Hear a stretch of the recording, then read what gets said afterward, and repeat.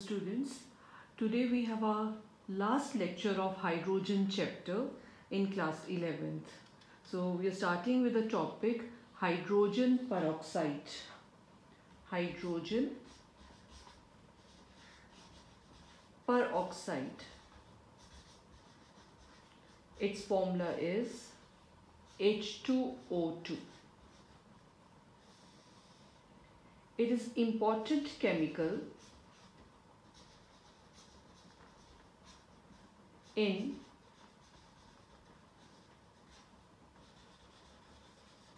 pollution control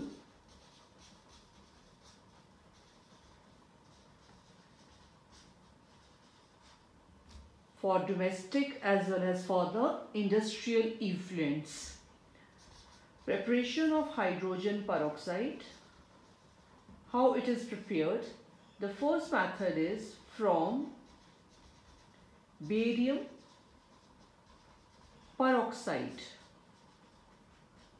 This is a laboratory method to prepare hydrogen peroxide. In lab it is prepared by this method.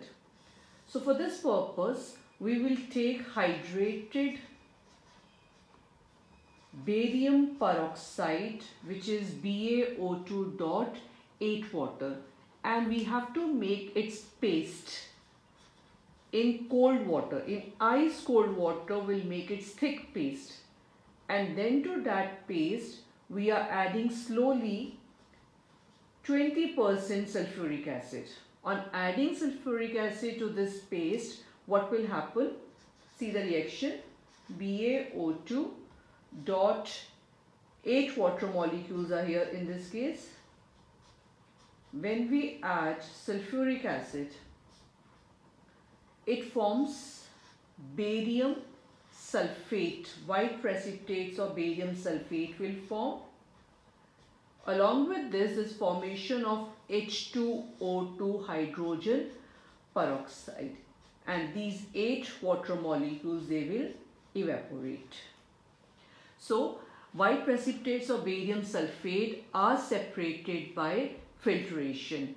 In this we are not getting pure H2O2, we are getting just a 5% solution of H2O2. Second method, by electrolysis of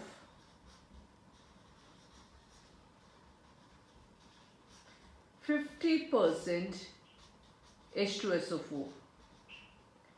If we take sulfuric acid and do its electrolysis, then also we will get H2O2. So the reaction here is, when we are doing electrolysis of H2SO4, we get H plus ions and we are getting the bisulfate ion. Positive ions and negative ions. In electrolysis, at cathode, the positive ions, H plus ions, they will go because cathode is negatively charged. So H plus ions at cathode will form hydrogen gas with gaining of electrons. So hydrogen gas will evolve at cathode. While at anode, the negative bisulfate ions, they will change to H2S2O8 plus 2 electrons. This is peroxo disulfuric acid. So this compound is formed, peroxo disulfuric acid. This is distilled with water. This is distilled with water under reduced pressure. So when we do distillation with water under reduced pressure, then first of all the low boiling H2O2, this will distill first of all because its boiling point is low, and in this way we will get H2O2 by doing electrolysis of sulfuric acid. This is the second method. Moving on to the third method, by auto oxidation of 2-ethyl anthraquinone.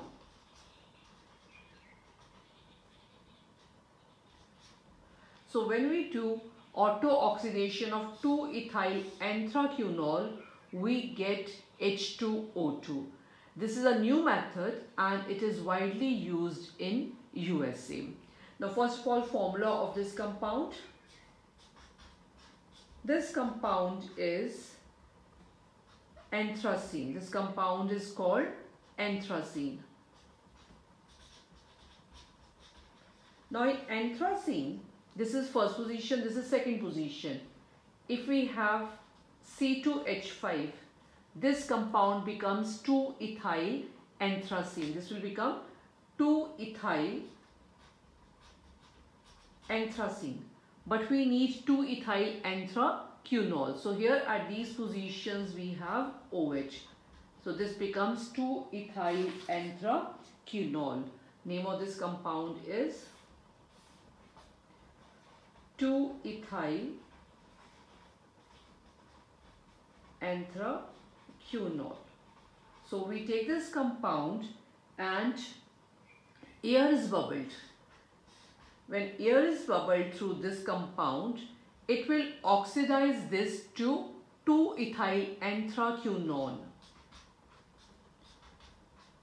2-ethyl anthraquinone will form from here. 2-ethyl anthraquinone. The hydrogen atoms which will come out from here, they will combine with this oxygen, and along with this the byproduct H2O2 will form. So hydrogen peroxide will form when we are doing the oxidation of 2-ethyl anthraquinone. So these are the three methods to prepare hydrogen peroxide. First method is from barium peroxide.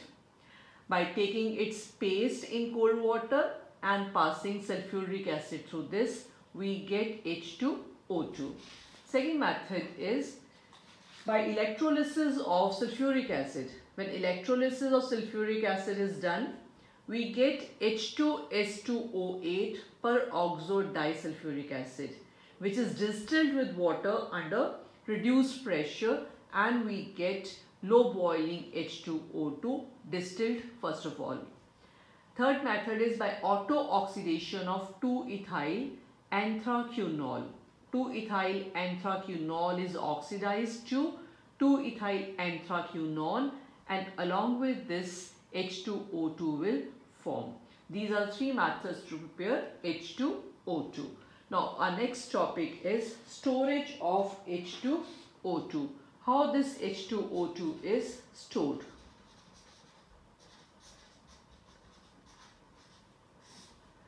It is stored in colored paraffin wax coated plastic or Teflon bottles. Plastic or Teflon bottles. Because if there will not be a paraffin wax coating in the bottle, then the rough surface of the bottle can oxidize this H2O2. It can decompose this H2O2, and when it will decompose, then water will form, and along with that oxygen will form from H2O2. So that is why, to have a smooth surface, the glass bottles are coated with the paraffin wax.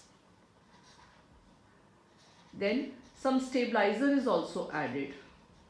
It will start decomposing. The stabilizer will stabilize it. It will not let the decomposition of H2O2 to take place. Or a negative catalyst, which will prevent the decomposition of H2O2. Example of negative catalysts are urea, glycerine, phosphoric acid, etc. So by taking these two precautions, we can store H2O2. It will not decompose. Next topic, after storage of H2O2, we have the structure of H2O2. Structure of H2O2. It has a non-planar structure. There are two oxygen atoms linked to each other by a single covalent bond, and this bond is called peroxide bond. Name of this bond is peroxide bond, when the two O atoms are linked by a single bond, and the two OH bonds are in different phase here. This is the structure of H2O2. Physical properties of H2O2. It is colorless in pure state. Colorless when it is in pure state. But in liquid form, this will get a light blue color. It's a pale blue color liquid, and it is completely soluble in water. So miscible with water, and is more dense than water. More dense and viscous than water. So these are the physical properties of H2O2. Next, we have chemical properties of hydrogen peroxide. It is a very strong oxidizing as well as a reducing agent in both acidic and basic medium. So first we are taking its oxidizing action in acidic medium.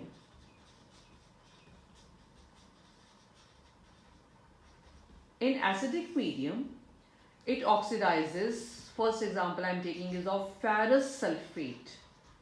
Ferrous sulfate H2O2 will oxidize this in acidic medium in presence of an acid H2SO4, and it will oxidize this to ferric sulfate. Ferrous sulfate oxidizes to ferric sulfate, and itself it will reduce to water. It will reduce to form water. Second example to understand oxidizing action of H2O2 in acidic medium is it oxidizes lead sulfide. PbS, lead sulfide, is oxidized by H2O2 to lead sulfate, and itself H2O2 will reduce to form water. So these are the two examples of oxidizing action of H2O2 in acidic medium. Next I am taking is reducing action of H2O2 in acidic medium.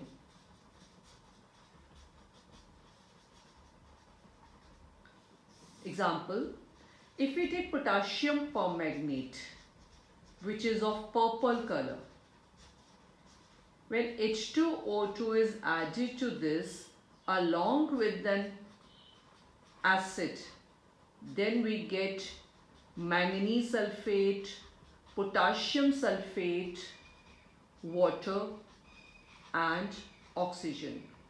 Potassium sulfate, manganese sulfate, plus this one is changing to water and oxygen. H2O2 is doing the reducing action on the potassium permanganate, so this one will itself oxidize to the oxygen. Since potassium permanganate has changed to manganese sulfate, this is colorless. This is colorless, so purple color or potassium permanganate will discharge when H2O2 is added along with few drops of acid into this. This shows that here H2O2 has acted as a, this has reduced this potassium permanganate. Next we have oxidizing action in basic medium.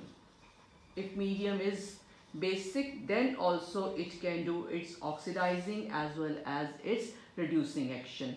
Example is, if we take manganese sulfate and add H2O2 in a basic medium, base is added here. On adding this, this changes to the sodium sulfate. Sodium sulfate.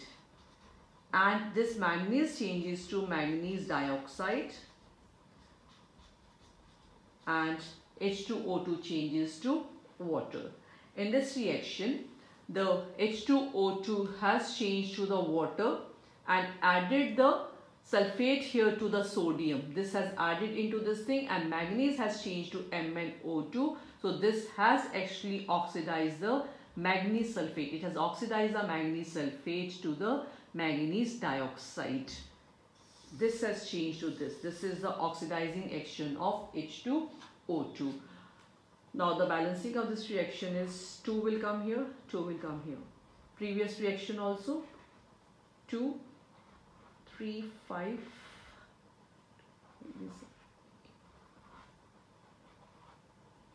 These are the balanced equations.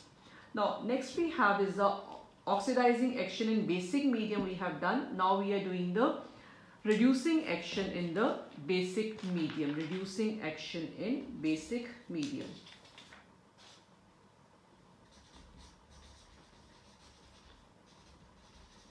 H2O2 in basic medium also acts as reducing agent. Example, if we take purple color potassium permanganate and add H2O2 to this, then this will change to MnO2 plus KOH. Oxygen is evolving out from here. This shows that this is actually doing a reducing action. Plus there is formation of water. Now we are not adding any base here. Since potassium hydroxide is formed here, that will provide basic medium. Balanced equation.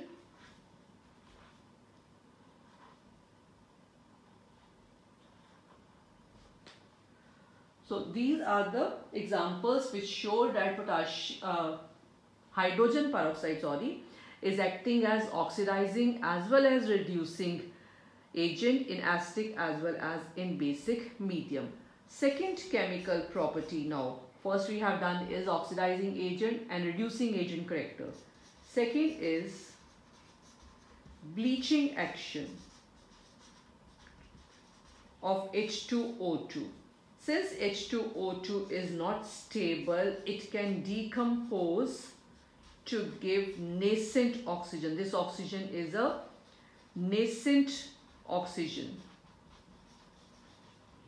Immediately this will act on the colored materials, on the colored matter, and will bleach this and it will become colorless. So H2O2 does its bleaching action because of evolution of this nascent oxygen. That is a result of decomposition of H2O2, and this will change the colored material to the colorless one. So these are the two chemical properties of H2O2, oxidizing, reducing nature, and second is the bleaching action of H2O2. Now we have uses of H2O2. First uses, it's a hair bleach. Second uses, it's a mild disinfectant also. It's an antiseptic also, and in market it's sold under the name of perhydrol. So perhydrol is also hydrogen peroxide. Next uses, it is used to make high quality detergents. High quality detergents are made from this. It's used as a bleaching agent. It is a bleaching agent for textile, for paper pulp, For leather, for oils, for fats, this is a bleaching agent. These are the uses of hydrogen peroxide. After hydrogen peroxide, our topic is heavy water. The formula for heavy water is D2O. In place of H2O, we have D2O because we have a heavier isotope of hydrogen here, that is deuterium. Preparation. How heavy water is prepared? By this one method only we are taking, by prolonged electrolysis of water. When we do the prolonged electrolysis of water, keep on doing electrolysis of water, then heavy water only is left. That is when ordinary water is electrolyzed, then H2 is liberated, because water will split up to form H plus and OH minus ions, and from H plus H2 will form in electrolysis. This is much more readily liberated as compared to D2. So this will not let the D2 to form. This forms first. The reason for this thing is because H plus has small size, so it is moving fast, so quickly combines. It will quickly combine to form H2. So when we are doing electrolysis of ordinary water, then H2 will be liberated because of these reasons, that H plus is small in size. So it is moving fast and forming H2. So as electrolysis continues, then heavy water concentration gradually increases,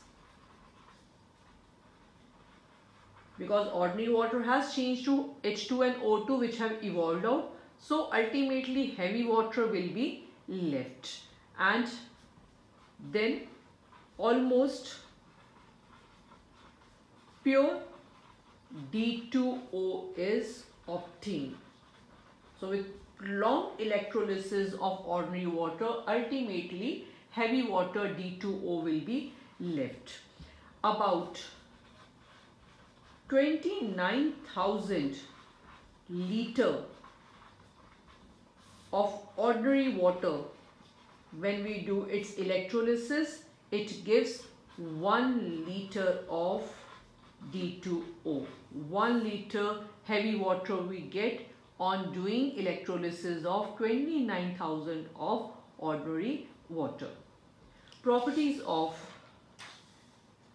heavy water, similar to that of water only. First, electrolysis. When we do electrolysis of heavy water, like in case of water, when we do electrolysis, we get H2 and O2. So in place of H2, now we have D2 and O2. This is di-deuterium.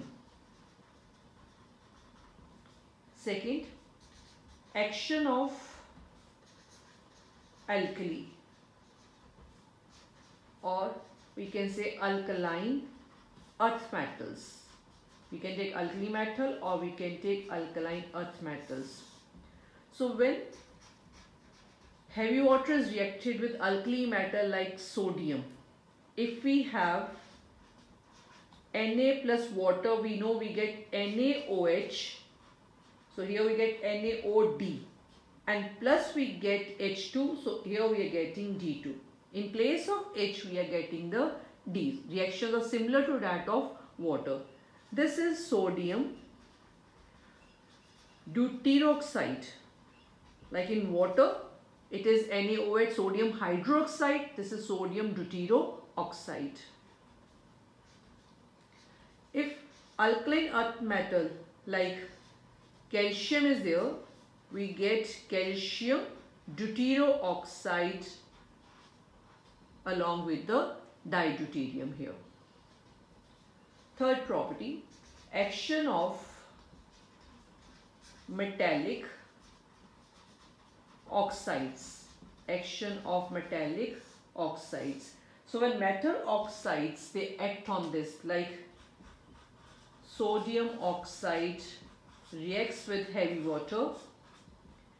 If we have water here, we get NaOH. So here we are getting NaOD.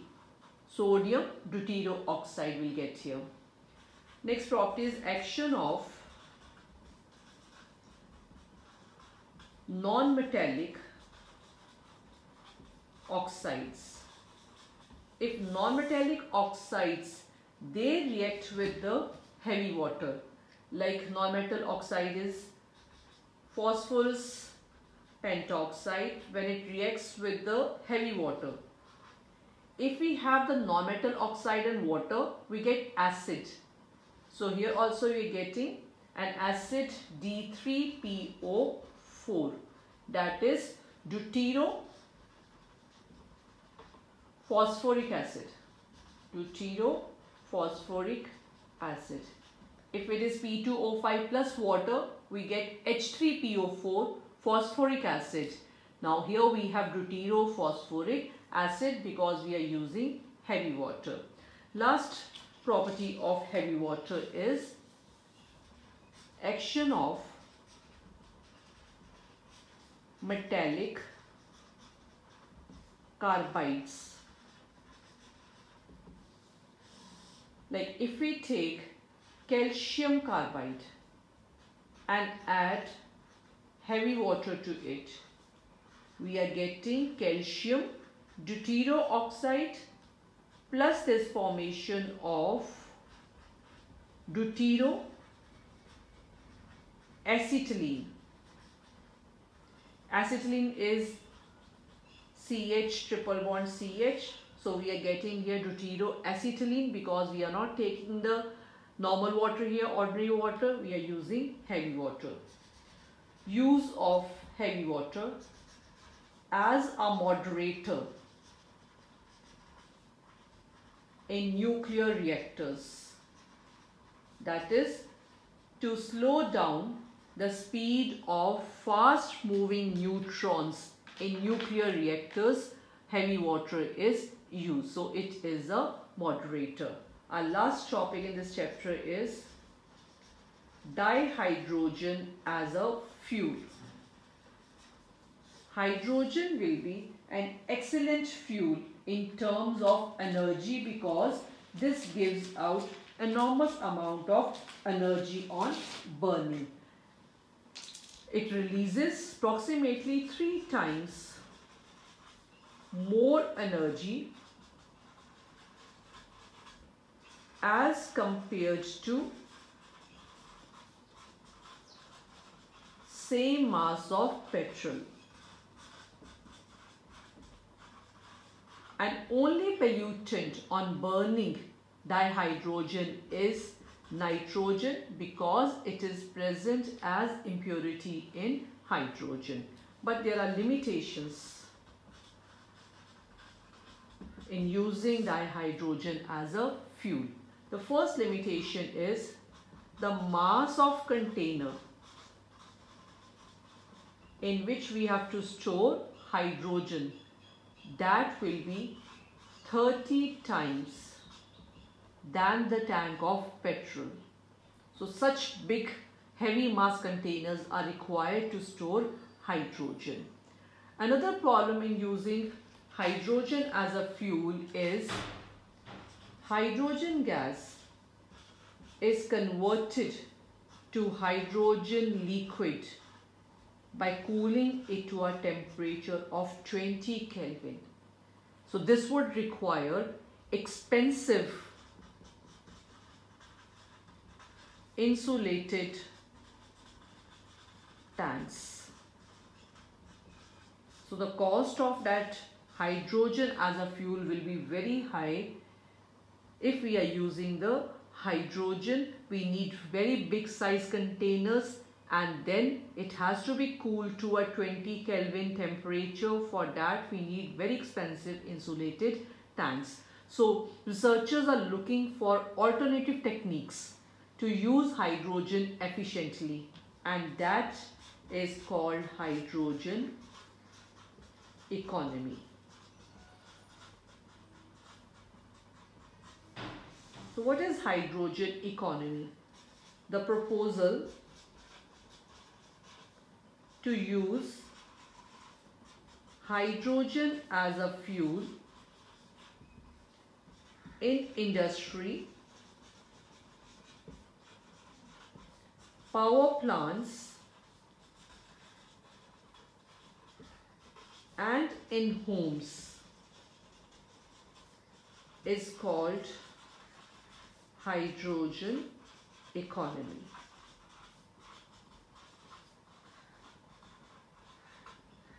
So the principle of this is production of hydrogen, its storage and transportation of hydrogen, to use it in a form of liquid or in a gaseous form. And nowadays we are using hydrogen in the fuel cells for generation of electricity. And then to store hydrogen, we can store it by forming interstitial hydrides that we have covered up in this chapter, that in the interstitial spaces of the metals, this hydrogen gets absorbed, and in this way we can store it.